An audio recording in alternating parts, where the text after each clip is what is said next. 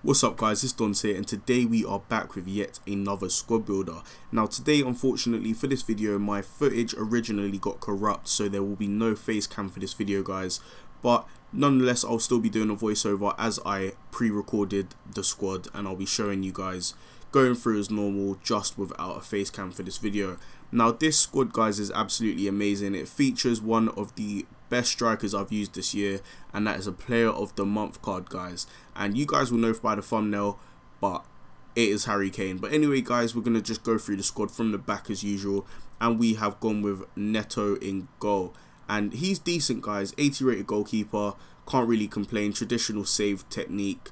His stats are decent as well and only costs about 1,000 to 2,000 coins. We've also got Carvajal at right back, who's a very good right back guys, 84 overall, which is amazing guys. He's got high attack and work rate as well. He does cost about 6,000 to 8,000 coins depending what console you're on and when you buy him as well guys, but he is a very solid right back this year, absolutely amazing. And he does link perfectly with our centre back, who is Fernandez guys, as they're both Spanish and Real Madrid, and Fernandez is amazing as well guys. 81 rated, 4-star weak foot, medium work rates. He's 5'10" though guys, but he is still a very good defender.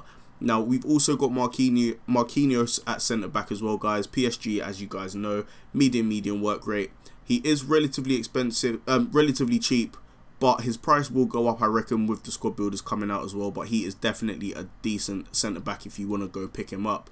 Now this is our left back guys. He is amazing, 91 pace, he's good at dribbling, good at defending, good physical as well guys, high attacking work rate, he's 5'11" as well, and he's very good. Now obviously the first centre mid position guys, we can't really build a hybrid Premier League squad without Santi Cazorla, and he's gone into the squad already. You guys already know his stats, so all I'm going to point out is his high attacking work rate and his 5-star weak foot, which make him absolutely amazing. Now moving on to Idris Gueye guys, he is, or Idris Gueye, however you want to pronounce it, he is basically just the cheap Bakayoko. That's all you need to know. He's amazing guys, 83 defense, high defensive work rate, he is amazing. Now next to him we've got another very good all-round player, very defensive as well guys, with his high defensive work rate, and that is Fernandinho. Fernandinho guys sets you back about 9,000 coins, 10,000 coins depending on when you buy it, but he is definitely worth it guys. He is probably the second best defensive midfielder in the Prem. As you can see guys, we've now got Mkhitaryan, who costs about 40,000 coins now.